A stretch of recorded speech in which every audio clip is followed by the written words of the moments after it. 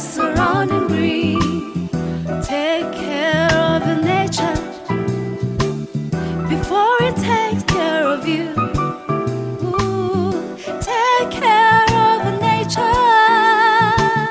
before. Welcome to another exciting episode of Art Check. My name is Anne Masharia. In today's episode, I'm really excited because today we are hosting youth, and you know how it goes, right? So youth in conservation, something new here to talk about silver oak. I won't even dive into it because I'm not expert in this. So Julius, thank you so much for making time for this show today. I appreciate the time, but a brief introduction of who you are. My name is Julius Monari. I'm a final year environmental science student at Machakos University. And yeah, I'm a conservationist. Okay, it's so hard to find youths, especially youths in conservation. So what made you dive into this sector? I wouldn't say that I had an initial passion that I was going to pursue this. But when I came to campus, of course, when I got the letter that I was supposed to do the environmental science program, I was so excited because first, where I come from, I would be the first person who was going to pursue that. But then there are some of the things, after getting the letter, I said, okay, this is interesting, environmental science. Then I started doing research to see what is expected of me once I get to campus. Then I realized it's some of the things that are surrounding me. Yeah, I said that could be nice. Then when I got to campus, I was motivated. I got one of the professors, a friend, and he has been mentoring me all through. He's called Dr. Samuel Kimbuku. Samuel Kimbuku? Yes. Okay. He's the one who told me that I can be able to do it. Then I picked up the passion from the first class up to now. Oh, okay. Interesting, because Samuel Kimbuku also taught me in one of the units. So I'm really excited. But let's talk about silver oak, the origin of it. How did you guys start? What do you guys do at Silver Oak? Silver Oak, in full, is Silver Oak Mazingira Hub. And it's a youth-oriented group that started a couple of months ago. We started in April, but came into full force on July. But we've done quite a number of things before the July. So Silver Oak, our intention, main intention, is to lead the front in environmental conservation. Yeah, so we are 25 youths, mainly from universities around Nairobi, but we have some other members from Maseno. We have Maseno, one student from Maseno, Chuka, and me from Machakos, but the rest are based here in Nairobi. All right. What is it that you do? Is it creating awareness when it comes to environmental matters, or what exactly does Silver Oak Mazingira Hub do? Silver Oak aims to bring a model that can be emulated elsewhere in the world in conservation. A circular model that has 5 pillars, which are as well our objectives.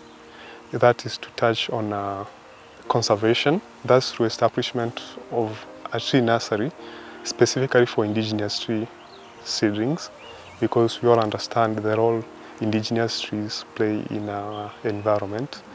Then energy, clean energy, because where we are heading to is the world that will be using renewable energy.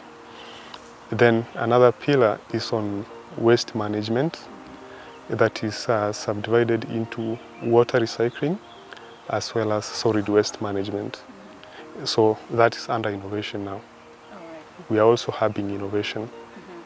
Another pillar is on green jobs, or economic development through green jobs.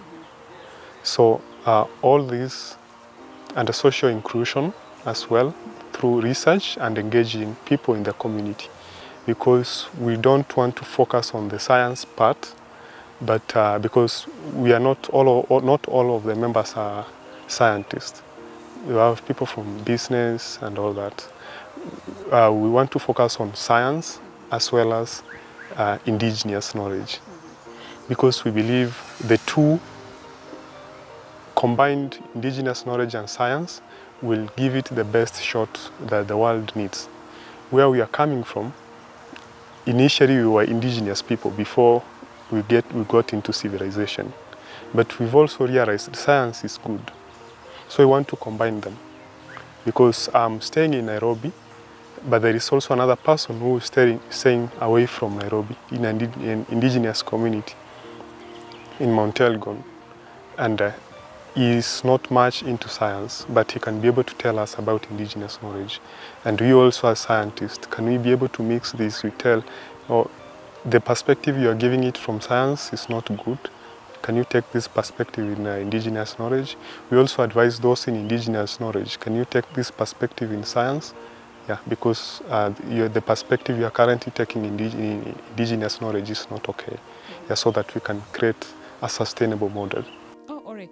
But quick one. We know you've mentioned about 25 other students, right? Do these 25 other students represent different agendas? Because you've mentioned something, innovation, you've talked about waste management. So does the 25 students you have different things that they do, or different things that they bring to the table? Yes. We have so many disciplines coming together. Yeah. Initially, most of the people, all over, people are not taking the environment as serious as it is, not realizing that it is a resource that can be able to be harnessed and affect the other pillars, because you're talking about sustainability. There is a social pillar, there is an economic pillar, as well as the environment.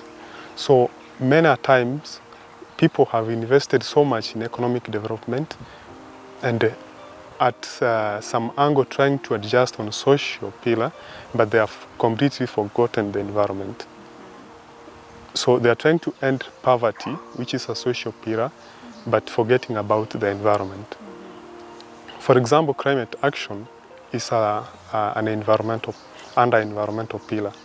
The moment we deal with the climate breakdown, we can be able to end poverty, as well as we can be able to secure our economic development, our investments done. Yeah, because I believe you've seen around how floods are doing us a mess, droughts are doing us a mess, Yeah. and there's so many other things. And I even had recently there's a drought alert that we might experience according to the meteorological department. So I think natural disasters are something Kenya has not invested in, and people tend to feel like environment should not be a priority. So we prioritize other things, and this is where you guys are coming from, right? Okay. So when it comes to creating awareness, what you guys doing? Because when I met Brian, he just mentioned it randomly. So what are you guys doing to create awareness, or even to publicize what you're doing? We are taking that on the social media, okay, as well as also talking to other people, like to support our hub, because we really need, we have a great vision. I've not talked about the vision of the hub and the mission, the kind of things that we want to do there. But maybe I can just go back a little bit. No, it's fine. Okay. Silver oak, it's an indigenous tree, and it's endemic to the Central Highlands of Kenya. Yeah. And the tree is actually termed as nearly endangered or threatened, because the numbers are going down because of the value of that tree. Yeah. So many people are cutting it down. And so, where we are based in Karen, the tree used to exist there in good numbers, and now there is none. So we are coming as silver oak, because that's the tree that we want to increase the numbers. Yeah, we are giving silver oak a priority among other indigenous trees, so that they can get in good numbers. then we can get ourselves into ecosystem restoration. Exactly. That was my second question. What you guys are doing in ecosystem restoration? Oh, okay. I think I've spilled over. But so that we can increase the number of silver oak as well as other indigenous tree seedlings for purposes of ecosystem restoration. Okay. But don't you think, okay, because oak and I know oak and mahogany are usually trees that, they're very high-priced trees. They are hardwoods. So do you feel like the minute you're trying to push the agenda of the increase of hardwood, the demand will be high? It will lead to an increase of cutting down of these trees as compared to softwood, something like cypress, something like pine. Don't you feel like the demand of these hardwoods will continue? Definitely the demand will continue. But what we are doing is if you're going to buy the trees from us, the seedlings, or if we're going to plant the seedlings somewhere, we really need to tell you, if you're having a plan, okay, they take so many years to mature. Yeah. So by the time a person thinks of cutting the silver oak, it would have already done the restoration. But then we tell these people that these trees are very precious to us. And the same way you are attaching a value to them, those people that are coming in the future, they'll as well need them. Yeah. So the sustainability. Oh, all right. Okay, so we've talked on creating awareness, the ecosystem restoration, but just to mention about youth in conservation, what do you think do we have a number of youth who choose to be silent on matters of environment? People choose politics over environment. But you've talked about these 25 students, that you have.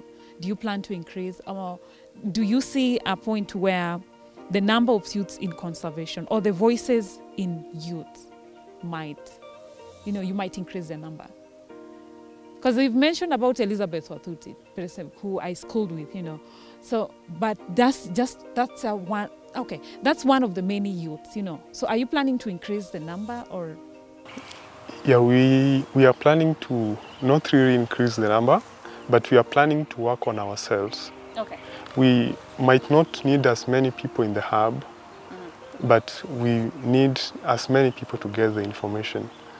So those of us who are in the hub, we make sure that our behavior, our ecological living, are we eco-friendly? Are we embracing eco-friendly living? Yeah. How many people are seeing what we are doing, even at our homes, so that they can also change their behavior as regards to the environment. Yeah. So that one is important, but if we feel that we need to get as many people, yes, we are open to as many people, and also as the wider diversity, the better, because the moment you get a lawyer, then we know that we can be able to discuss matters of environmental policy and law very well, and so he represents our interest in policy making.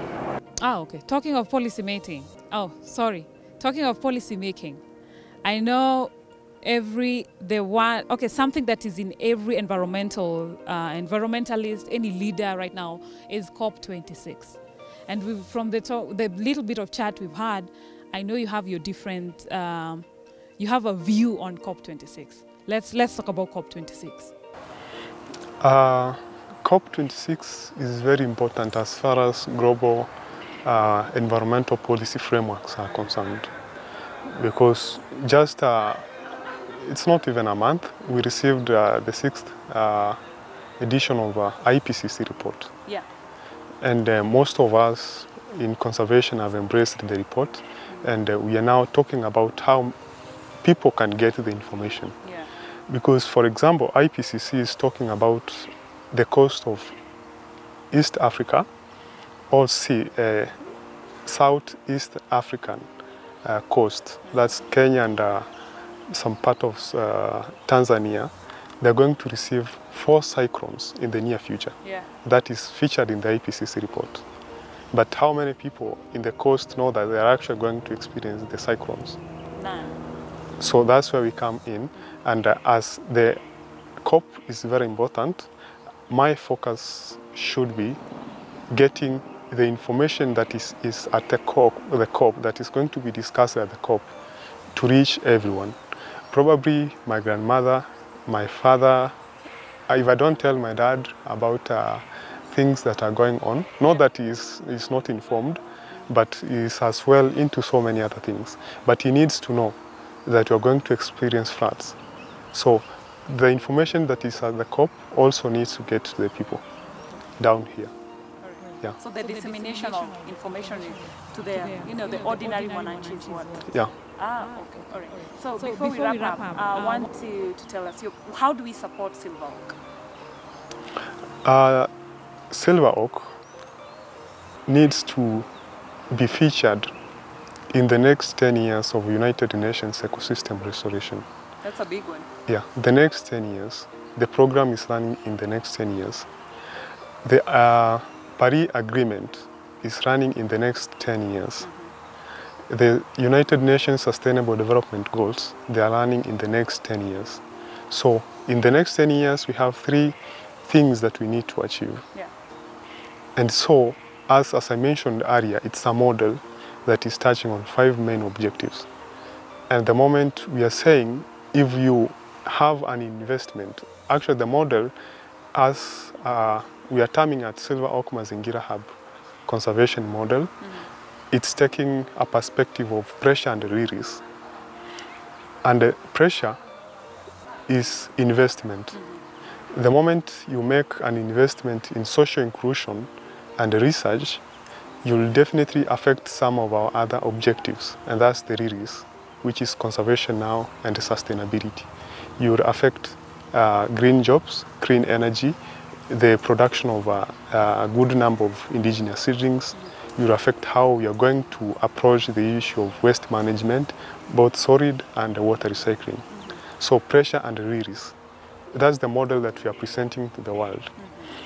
If you come on board and give us a pressure, which is in investment, at any of the pillars, you are definitely have sorted whatever that we needed, because it will move around, yeah, all the way, creating green jobs, even for ourselves, but also for the others.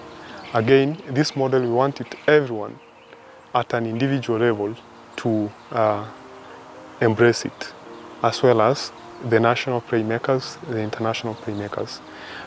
Looking at like Kenya, we have the national government, we have the county governments coming down all the way to the ward. We need this thing to get from the national government, get to the county, again from the county maybe to the constituencies, to the wards, all right?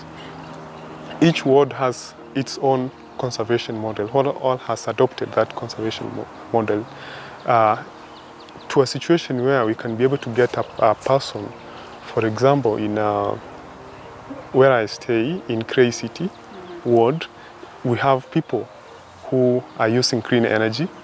We have people who are actually taking green jobs.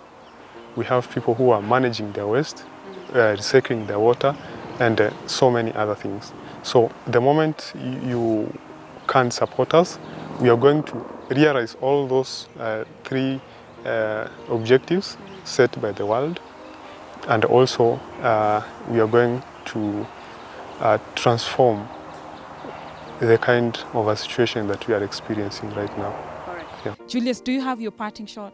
The last few words you can, especially to youths in conservation? Because I know it's difficult, So do you have your parting shot? Let's get your parting shot. What I would like to say is, maybe you can allow me to make it a little bit longer. Oh, longer? Yeah, okay. Right. Because we really need to connect to ourselves amongst as youths. And one thing I want to discourage us is supremacy. That's a challenge that I've seen amongst us, the supremacy that I'm a better environmental conservationist than everyone else. Actually, that is the issue. People call it the battle of the weeds. Yeah, and that is what I talked about in the book that's written by a professor in Canada called Gerard Kutney, called the Carbon Politics and the Failure of Kyoto Protocol. Yeah. Gerard talks about how the Europe and the USA were trying to fight each other, not to realize the Kyoto Protocol, but just their own, because you know, they were going to cut down their emissions. The moment the US cuts down their emissions and Europe does not cut, then Europe, of course, develops as fast than US. Yeah. So they went on the battle. You remember US pulled out of the Kyoto Protocol under President Bush, and the whole thing collapsed now. It failed. So that's supremacy amongst us as youths. Let's connect with each other. I could be better in innovation. I could present something very brilliant in innovation. You can tell us about wildlife management. It's all about this environment. Then the second thing I want to talk about is to continue with the solidarity. It's unfortunate that we don't have that courage, although we are youths. I know many people are doing it, but we really need that courage to speak out as it is. There is a friend of mine in DR Congo. When I was talking with him, he told me he ran away from, it's called Remy Sahiga. He's one of the people who are in the forefront in fighting for Congo forest. You know, whatever is happening in Congo forest, it's a total mess. So he was fighting online and both trying to do some things on the ground to ensure that people rise against that. He told me he started receiving threats and he ran away into Malawi. So that's where he is at the moment. But you see, sometimes the road less traveled is usually a good one. Yeah. As if you ask me, I think youths who take the road less traveled tend to explore more as compared to the ones who use the same, you know, who choose to use the same, to go by the same path. So it's good to see youths in conservation. Most of it won't come easy, because I've seen Elizabeth and the threats she's received, and I can only imagine what you guys go through. So everyone has a voice, and you have to speak up. You know, at some point I respect everyone who has a voice and someone who, at the end of the day, is a voice of action. So it's always a pleasure to host such youths, and I'm so grateful you guys took time to come on our show and continue doing the good work. Yeah, we'll continue with the work. Yeah. We are set, we have the energy. I have, you know, I'm young. Yeah. I have quite a number of years to do this, because I believe that I have my own hashtag that is called Lives Better with Trees, and climate action is possible. I don't believe anything else apart from that. I believe life is better with trees at any given point, and this climate action is possible. Are you guys on social media? All right, so people should follow you. What are your Twitter handles, your Facebook, if you have them? Facebook, it's Silver Oak Mazingira Hub. The same on Twitter and the same on Instagram. Ah, okay. All right. So thank you so much, Julius. I know you've shared so much, which I'm so grateful. So, and it's good to see youth such as you are a voice of reason. Yeah. So, ladies and gentlemen, that was Julius. I hope you've learned something and the importance of using your voice to stand up for something. Up next is Brian, who I'm really excited to talk to because he's touching on everything recycling. So how about we do this again after the break?